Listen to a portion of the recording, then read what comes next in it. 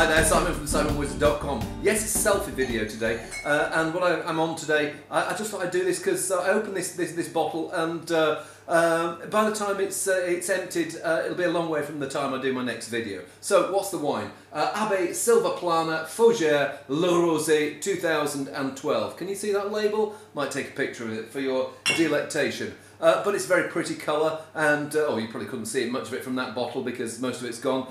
Can you see that against that strange green and pink background in the kitchen? What I like about it is it's crisp, it's juicy, it's got a little bit of fresh strawberry bite to it, but not too much. It's not one of those rosés that's trying to be a red wine, and it smells fresh and it smells clean, and I'm going to have a glug.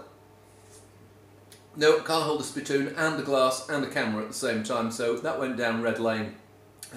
It's one of those rosés that, some rosés you think like, I put STW in my notes, spot the wine. Here's a rosé that has got lots of flesh, lots of personality, and as you'll see from the empty bottle, we quite liked it here. I assure you, I've not drunk it all myself, but it was a pretty decent wine. And Faugères, I imagine there's quite a lot of Syrah in there, but it's not any, I mean, the main thing I get from it is like lovely, gentle, slightly perfumed red fruit. And we're on duck tonight, but I have a strong feeling by the time the duck's out of the oven, there won't be all that much left in the bottle, but hey, I'm enjoying it. See you soon.